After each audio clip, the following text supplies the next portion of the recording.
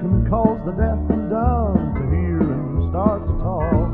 Yet who can cause a fevered brow by saying let it be?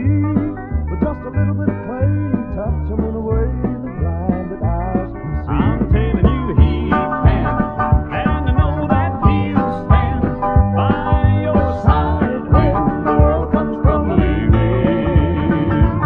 For no one's ever done what he's done. He laid down his life and rose to live again.